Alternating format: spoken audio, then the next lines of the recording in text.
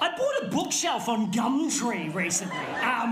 It was an amazing experience. I'll quickly tell you about it and then I'll read the book. But I found it strange because it made me start to think about the way, like, our methods of communication have sort of changed over the years. You know, in the old days, if you wanted a bookshelf, you'd just go see Gareth the bookshelf guy, because he was the dude in your tribe that made the bookshelves. He had a little bookshelf cave. He was reputable.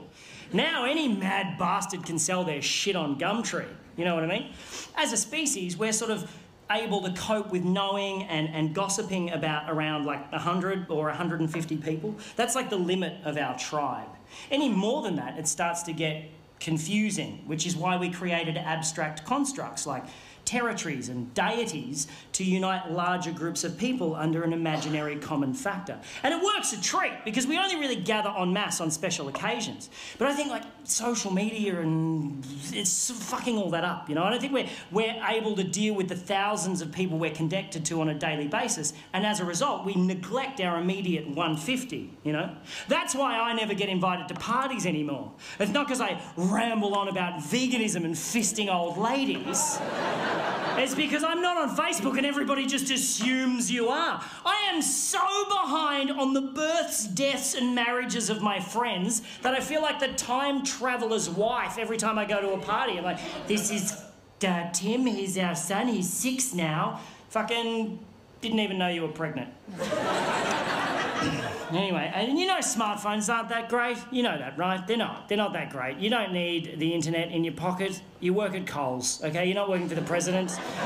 You don't need it. You don't need that much information. And also, what was the point of developing opposable thumbs for you to take a photo of your head and post it on the internet and then just stand by for validation? No one gives a fuck about your head.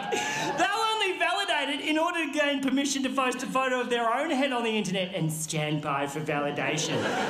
The people who give a fuck about your head will at some point see it in real life. Fuck your head and the neck it rode in on. Your vanity is sucking up my bandwidth. Anyway, this is what's going through my head as I'm on Gumtree looking for a bookshelf, because you know when you put something in the search in Booktree, what the fuck? When you put something in the search on Gumtree, I'm having a stroke up here. Yeah, when you put something in the search, right, and like, there's always a couple of things that come up in the list that are like the polar opposite of what you search for. I'm like, get out of my head, Gumtree algorithms, conspiracy. No, but seriously, you type, it's like bookshelf, and it's like bookshelf, bookshelf, bookshelf, gramophone. Bookshelf, bookshelf, bookshelf, combine harvester, what the fuck? That's actually a pretty good price. Anyway, on this particular day, I found 2 bookshelves that worked for me in terms of cost and, more importantly, geographical convenience, because I'd be fucked if I'm driving to Broadmeadows to pick up a bookshelf, right? So I type in bookshelf and I see the 2 things and I'm like, okay, one seller is Kathy, the other is Morgan. I send them both the same text message. Hello, I saw your bookshelf on Gumtree. Is it still available? Kathy texts back straight away saying, sorry, it went this morning. That's cool, Kathy. I'm sorry I gave you an annoying voice in the retelling of this story. Morgan's response came through a couple of minutes later and simply read, it was my wife's bookshelf. How do you respond to that? Aside from the fact that it doesn't answer my fucking question, his use of past tense in that sentence unnerved me slightly. I'm like, oh, I should probably just find another bookshelf. And then I noticed he lived in the suburb next to me, so I replied, is it still available? He responded with the letter Y. Just a Y? Is he asking me why I want to know if it's still available? Or is it a Y for yes, and he's so in the throes of grief that he can't manage the E and the S? I assume it's a Y for yes, so I respond, cool, I'll take it. When's a good time to come and pick it up? No reply for 15 minutes. I'm like, oh, he's forgotten about me, fuck it, I'll find another bookshelf. And then when his reply actually does come through, I realise he spent those 15 minutes crafting his response because it's a fucking thesis. He must have felt so bad about only using a single consonant in his previous text that he just massively overcompensated with this one. Also, for some reason, felt that the use of punctuation entirely unnecessary. So it's just one obscenely long sentence which reads, "You must come and pick up now. I only have short time here at house and also it wide. So bring van or trailer and there stair. But I can help you carry downstairs. If you come park out front, walk up past ring bell and I will help you carry it to trailer or van. I only accept cash and if you do not come now, I will sell it someone else."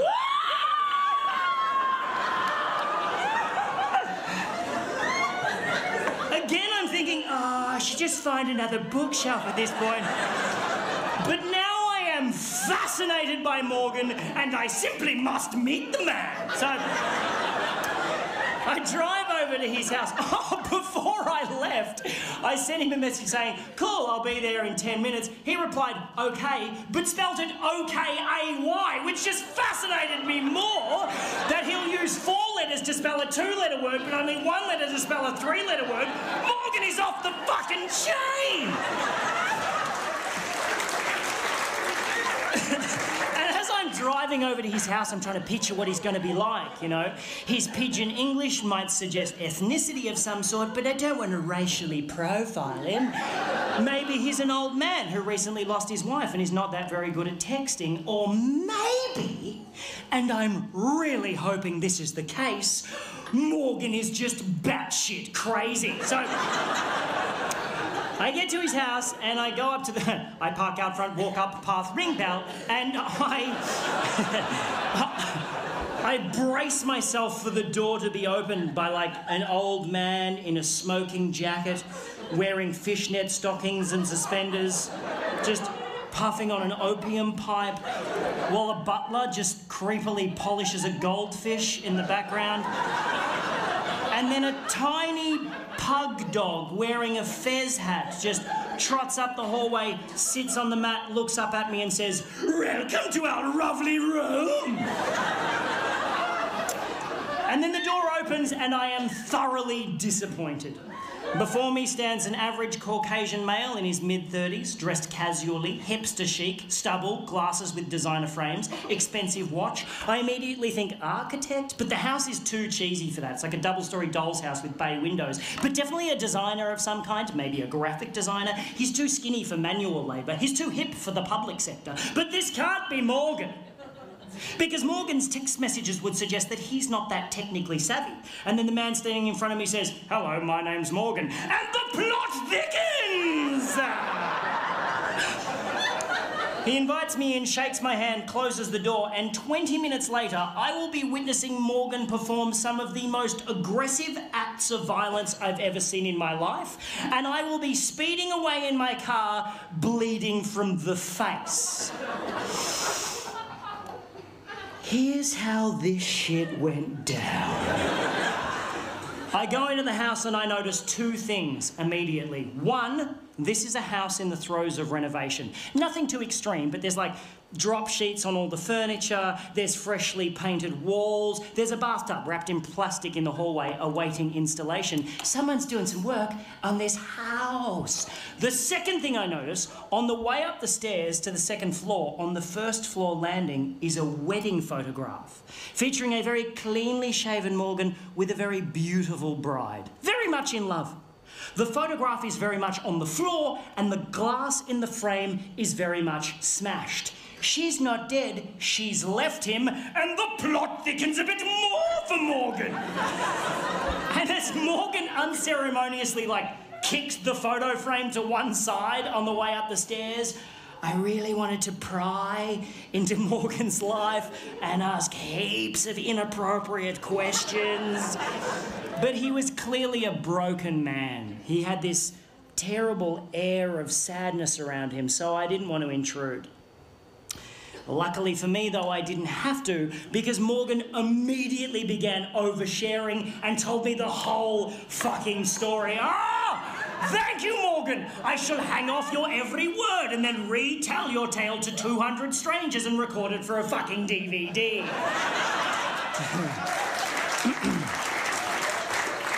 He is a graphic designer, yes, and he's really good at it. He does like massive rebranding campaigns for large corporations. He gets flown all over the world doing this shit, right? About 4 years ago, a woman hired Morgan to rebrand her florist business, and he did such a great job, she married him. And he thought everything was just fine, until about 3 months ago. Morgan had to do a presentation in Sydney, right? But he was on his way home from overseas and he got stuck in Dubai due to a flight cancellation. So rather than cancel the meeting, Morgan suggested to these businessmen in Sydney that they do a Skype chat because he's so technologically savvy despite his fucking baffling text message style.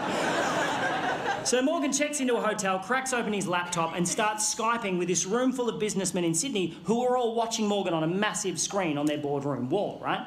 And everything's going great. Morgan is totally nailing it until about halfway through, he realises that a file he wants to show these dudes is on the desktop of his home computer back in his home office in Melbourne.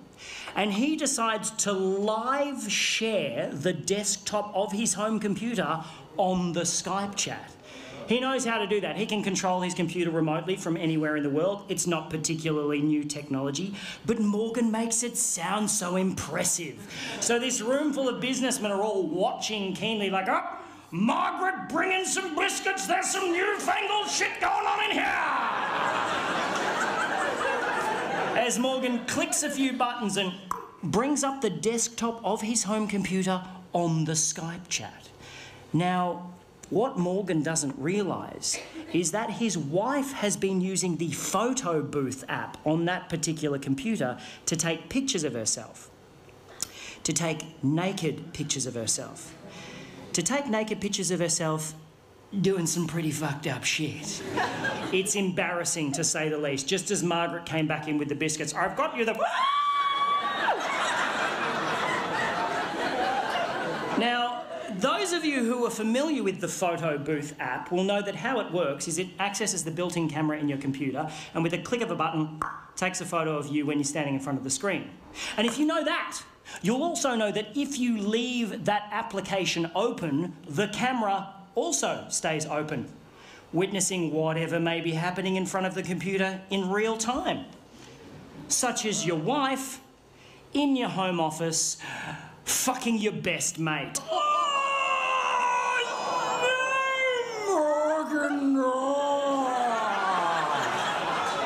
Morgan then goes on to tell me she's keeping the house, his former best mate is moving in, and while they're out for the day happily shopping for fittings, Morgan must suffer the indignity of moving his shit out and selling the stuff they don't want on Gumtree to this guy.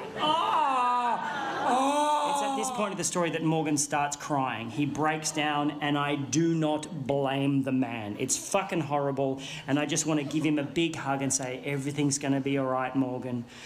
But I am holding the full weight of a bookshelf halfway down a set of stairs, and Morgan is the only thing stopping that bookshelf from caving my face in. I was like, Morgan!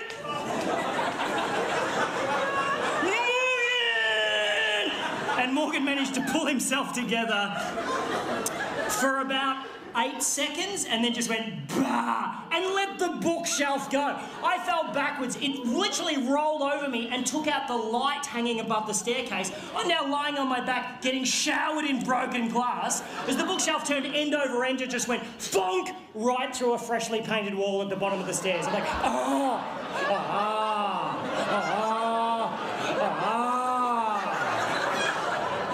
I've got a tiny cut on my forehead, which is just pissing blood for some reason. Apart from that, I'm fine. Morgan, however, he's not fine. Morgan is the opposite of fine.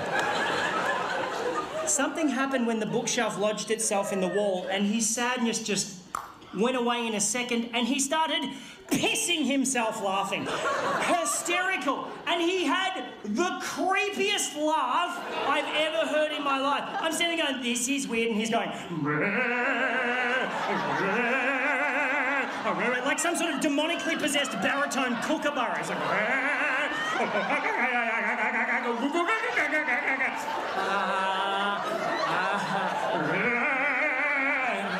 Can I still have the bookshelf? He's like, yeah. We extracted from the wall. The bookshelf, incidentally, showing no sign of having just rolled down a staircase and smashed through a wall. We carried it out to my car. We had to stop about 6 times because Morgan was like, hang on a minute. We got it to my car, put it on the trailer, and Morgan was in such a great mood, he let me have the bookshelf for free. Oh!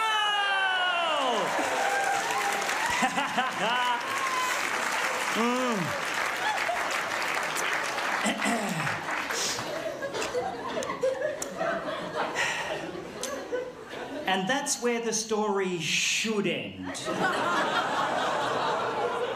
But there was something about the bookshelf going through the wall that flipped a fucking switch in Morgan's head, and he is now hungry for more destruction. So as I started tying the bookshelf down to my trailer, Morgan just strolls over to like an upright mailbox on the front lawn and just starts trying to wrench it out of the ground, just really putting his back into it.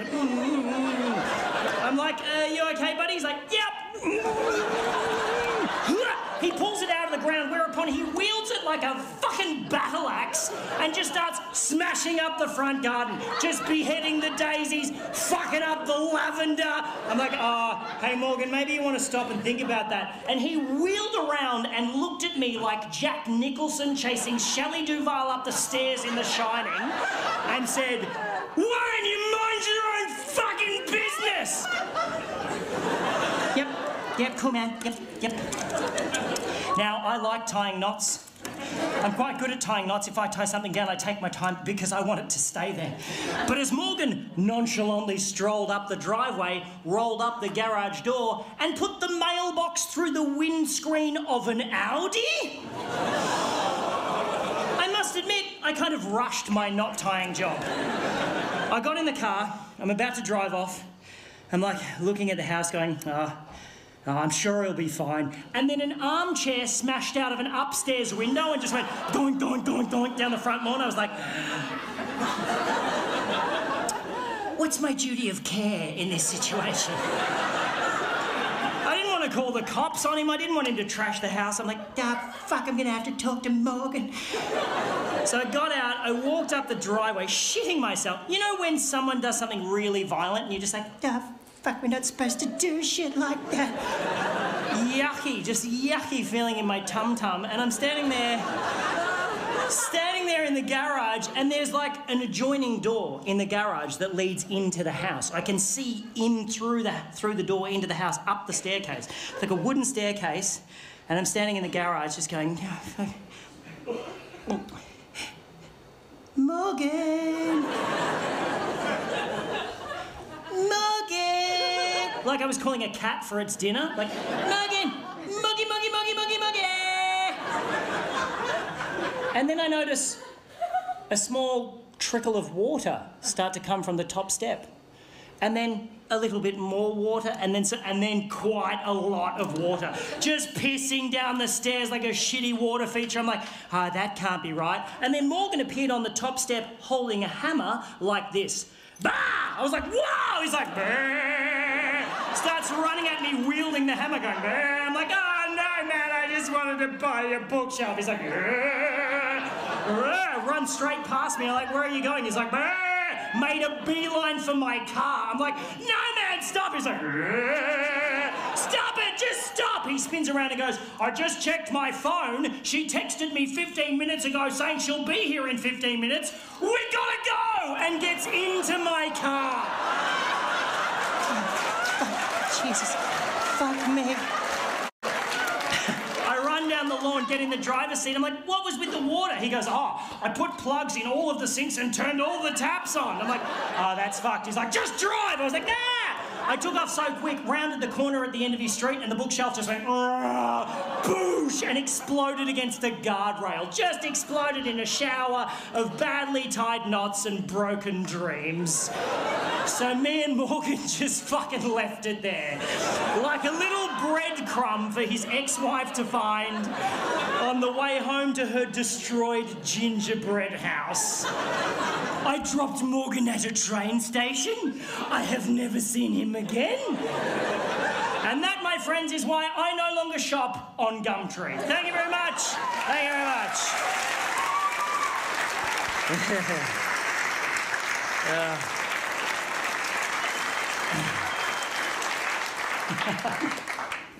Fuck.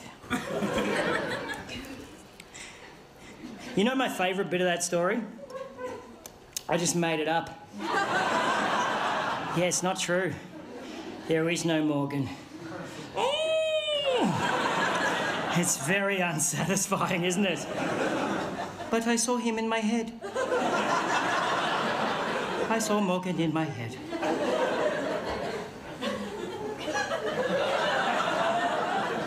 Why is it we can feel so robbed when someone tells us a story we just heard isn't true, and yet so satisfied at the end of a fictional novel?